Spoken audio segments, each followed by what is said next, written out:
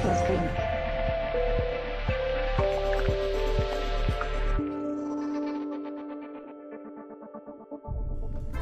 Hey guys, welcome back to another episode on the Chameleon Craft server. I'm out here at the moment in the swamp biome collecting some lily pads and vines for the project I'm going to do today. Stealthy Meerkat is here with me. His house is just over there. He's got a portal right by the swamp biome. And I completely forgot that there was actually a witch hut out here. So I thought what I'd do to start off today's episode is put a portal in the witch hut, because not many people know it's there and it's a bit of an annoyance to get to. So luckily I've got depth strider, so I can get out there quite quickly, but I'm going to get the coordinates to that and then put it into a nether portal calculator online, and then I'll be able to get the portal and put it there. So yeah, I'll see you in a second when I've done that. Okay, so I've put the portal down. I did it quite far away from the actual witch hut itself because I didn't want it to interfere with anything if someone does decide to build a witch farm over here. I was thinking that if someone would, I probably might. I'm not sure. Anyone can take it on if they want to. It's quite deep, and if they really want to make it efficient, you know, they can try and get rid of all the water and do a dock end. But yeah, have fun with that. It's just there if someone wants to build something there, really. So this is where the portal goes. I'll show you. Hopefully I don't die because it's in a really weird place. Ooh, yeah, literally. Look, I'll show you. Just out here is the lake in the nether, and this is a portal tunnel for the roof forest. That's it, because I didn't want to use someone's actual home portal. This is just for different biomes, and I'll show you where it comes out. Also, I dug down here just because I didn't know where this actually was. So this is here in the nether hub. So we've got the witch hut and the roof forest down there. I was going to go down here, but and then mine through there somewhere, but this is stealthies, and then up here is craft files, I believe. I really like this tunnel. It looks just like a nether fortress. So yeah, that, if anyone wants to know, it's just down there. Right, so now on to today's main project on the server. What I wanted to do, if I can get down here without destroying any... Damn it! Have I got a hoe? Yes, I do. Basically what I want to do is make a cave in here. Not a cave, like a water kind of underground cavern. That's it, with vines going down. Only really an aesthetical thing. It won't have anything inside it. I just want to really like put a load of water in here, have some vines coming down, make it look pretty cool. Maybe I could have water going around the side here. I'd probably cut it off here because this is literally a cave system and that's it. But that's all I really want to do today, is just make this place look kind of quite cool. So I'm going to have to make some things to help me with this. And oh, hello. Oh, I may need you. Wait, what do I have on my sword? Looting. Okay, because we haven't actually done the Ender Dragon fight yet, and I'm going to upload this in a dodgy order, I think. So... Damn it. Because we need some ender pearls, and he's over there, he's over there. I need to get the final hit with the sword. Damn it, come here. I don't want to look at you, don't teleport.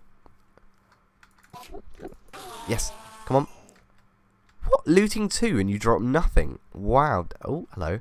Oh yeah, that's Crack the Beat's little spy hole. He says a little cave in there.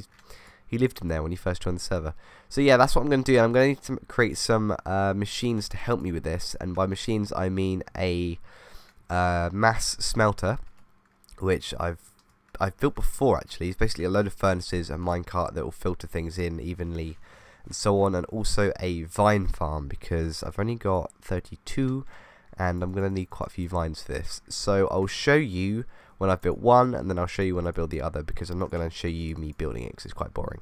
So I'll see you in a second. Also, there is quite a problem with this thing. You still take damage when you fall down even if you land on it, because if you land on it like this and you walk off it, you actually get fired out of it. So I'm going to have to think of a better way of getting actually down into this space somehow. Okay, well, the vine farm isn't really anything special. I mean, as far as I'm aware, there's no actual way of automating these things unless you went AFK holding right click, but you literally just do that. And then don't do the ones at the top, so they'll always be growing, and then they fall into this, and then you pick them up, and that doesn't seem to be working. Does it not work if you have a pressure plate? Oh, that's interesting. I didn't know that. Okay, that means I'm gonna... Oh god, what am I gonna have to do now? Can I put a pressure plate on top of a chest? I can't. What can I do? Can I just... Okay, I'm just gonna make some signs quickly, and then put it... Actually, no, I'll just go down here and carry on recording. and talk to you about some things. We are, or who is doing it? I think it's Stealthy Meerkat is doing it. He is building a iron golem farm at spawn. I've not. Unlucky dude.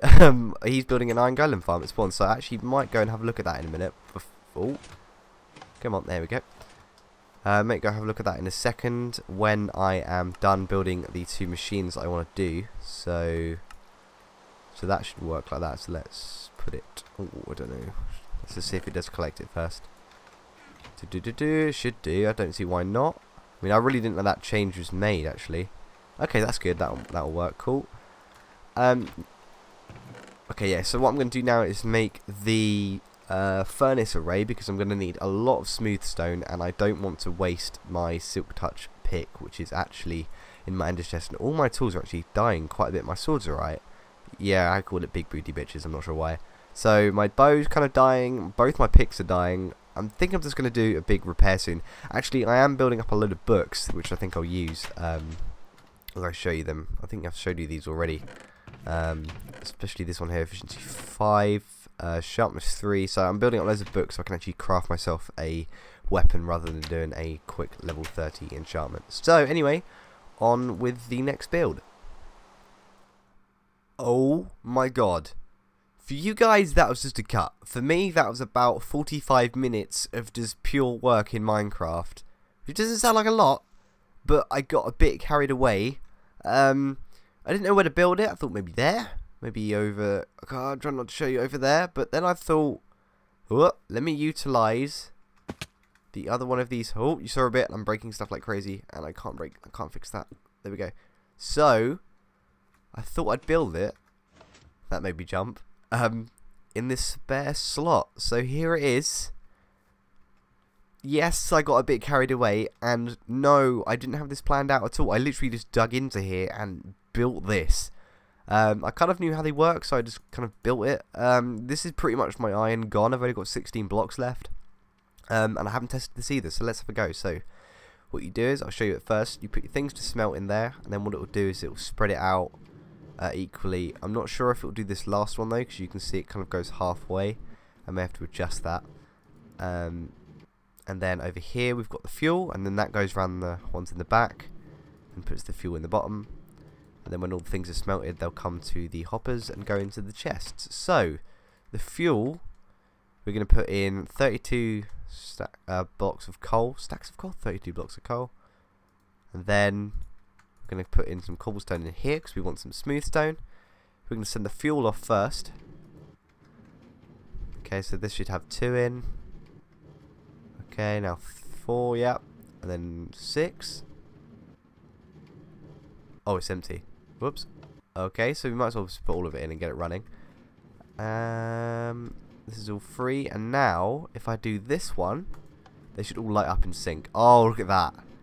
Oh, that's awesome. So what you can do is just leave this running, and whoa, do you see that? That was a bit of lag then. That cart kind of jumped across the screen. So you can just leave this running for ages. Of course, if we had a blaze farm, I'd use blaze for fuel, blaze rods, because that's way more efficient. And also you can have little stations for these to stop at, and then for hoppers to put more fuel in. But seeing as we only have coal at the moment, this seems to be the only real option. But this thing is working like, oh, whoa, look at that. It's freaking awesome. So I can just keep this thing running for ages, and it'll just give me tons of smooth stone. So let's see how empty this is. Whoa, so it's actually clearing out quite a bit. So if I leave that running, that should really give me a load of smooth stone. And of course, we can use that for iron and stuff, but it really wouldn't be efficient for iron because you really need one furnace for that. The vines have grown a bit, not too much though. They do grow really slowly. I don't know if they're affected by light level or not.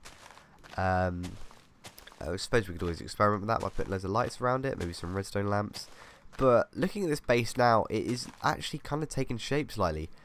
It was a bit empty, and now we've got loads of things dotted around the place, and all we need now, I'll do in probably a future episode, is just have loads of paths connecting it all, and stuff like that. So, this now means I can finally get on with building this cave in here. I don't know what I'm going to call it, the water cave, the cave of doom, the aesthetical cave of beauty. That sounded really weird. Anyway, so I will see you when I have made a start. I'll probably do some progress updates. That'll probably be better. But I'll catch you when I catch you, I suppose. That sounded really creepy. I'll see you when I see you. Okay, so I'm pretty much done. Andrew has come over to my base for a sneaky little visit, and I'll show you what I've been doing. I'll just go over here, and I'm pretty proud of it. I didn't think it would look as cool as this, but it's looking quite cool now, like this, and I haven't actually finished it. So basically what I've been doing is using 3 block types. I've been using the andesite, the stone bricks, and the mossy stone bricks, which I just found out you can craft by doing this, like that, which is really awesome. What I want to do is actually make it darker. So what I'm going to do is take some cobblestone fences and then place some redstone torches on them, because that should make it look a lot darker than it actually is in here. And mobs won't spawn in here because there's a water. They might spawn on these blocks around here, but they shouldn't. Andrew's coming in to have a look. But I'll show you what I've been doing with the whole... So if I can get this, yes, with the whole placing blocks. So what I do is, let me just place this down a bit more light. Oh wait, this is tempting. What? Where is it? Oh no, I know what he means. He's gonna break the block. Oh god, no. I know, I did block this off because I didn't know what to do down here. But I'll show you what I've been doing. So let's find a good space. This here is quite good. I've got 3 block types. So what I'll do is remove 3. So 1, 2, 3, and then just go 1, 2, 3, and then probably get a vine as well and place it on one of them, like so. The vines haven't grown yet, so it doesn't actually look very good. So I don't really know what else to add. I don't know why I've done this. Whoops, done this area. I won't have actually use this as a proper thing that I'll use. I don't really know what to say. I won't ever use it. It's just aesthetic. However, I think this could be the start of something, because this looks pretty cool. I didn't realise how cool this thing would look. Actually, let's get rid of this torch as well. We want to get rid of as much light as possible in here, otherwise it will start looking less creepy. I want it to look really creepy. Oh, that looks good, doesn't it? That looks really cool. Now, what could I do? Just kind of quickly thinking on my feet here with half slabs. Do you think I could do anything with this? I don't think I could. Maybe if I get some... You know, I think this is pretty much done. I mean, all I've got to do is now just do this one. Ooh, actually, that looks quite nice. Yeah, the torch is hidden behind the vines like that. So 1, 2, 3. Get rid of them off my hotbar. Bring on those. Go 1, 2, 3. I don't really care for coal much at the moment. Coal is not really a necessity. I suppose I could block this off. I might keep this open for the time being, just in case I want to expand it. So 1, 2, 3. Put a vine on there. I do have to remember as well the vines will grow eventually and will go all the way down to the floor, which will look good there. It should look good there. You know, this actually looks quite nice. I'm actually surprised. I'm going to try and take a really fancy screenshot. So I'm going to go from here maybe. This will probably be the thumbnail. Let's go like that. That looks kind of good. Actually, let's get rid of that torch over there. We're being more artsy-fartsy at the moment. So let's try and get rid of this. Like so. Ooh, lighting glitch. Like that. Get rid of this one as well. Put some redstone torches around. I want as little light as possible, but only use redstone torches. So like that. That'll work quite well actually. It'll make it glow quite well. I keep saying well. I've got to stop saying that. Ooh, that's sneaky. I like that. So let's try like... Ooh, I've got to try and get a good angle. That there looks good. Print screen that. That's awesome. So I did say I'll go and have a look at spawn and see what Stealthy Meerkat's doing. I think I've slightly overrun on episode time. I do try and stay under 20 minutes, but I may have gone over that. So let's go over to spawn and see what he's been up to. So I'm here at the spawn, and there is the Iron Golem farm. You can see on the map it is just there. It is very, very, very close to someone's base, I think.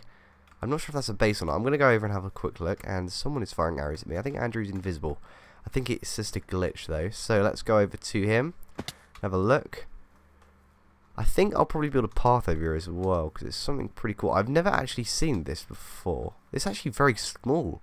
Because I know you can get absolutely huge ones, and then you can get tiny ones, but this obviously looks like a very small, compact one. Let's see if it's working. It's not working at the moment. I kind of want to get up there and have a quick look. I'll pillar up.